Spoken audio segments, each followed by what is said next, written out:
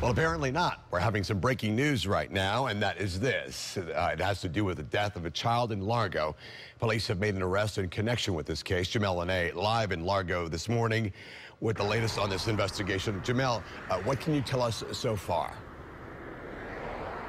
Oh, good morning to you both. We're here at the Kings Manor in Largo, where investigators just left the home where two children were found in a room police say was recorded at 109 degrees yesterday. One child, an 8-month-old baby boy, died as a result of that heat, and his father, William Hendrickson, has been charged with his death. Investigators tell us officers attempted to perform CPR on the 8-month-old baby when they arrived around noon yesterday, then called for rescue, but the child was pronounced dead at the scene.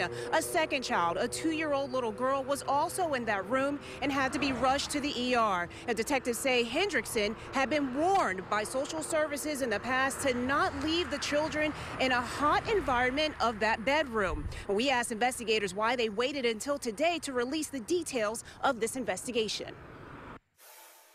Active investigation continued through the evening, and I was notified yesterday evening of the arrest of the suspect and the change in the charges.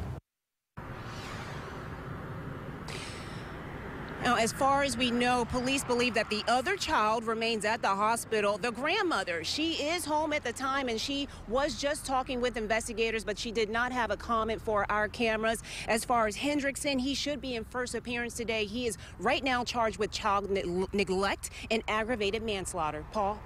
Such a tragic story. Jamel, we know you will stay on top of this throughout the day and bring us developments. First at 4, Jamel live.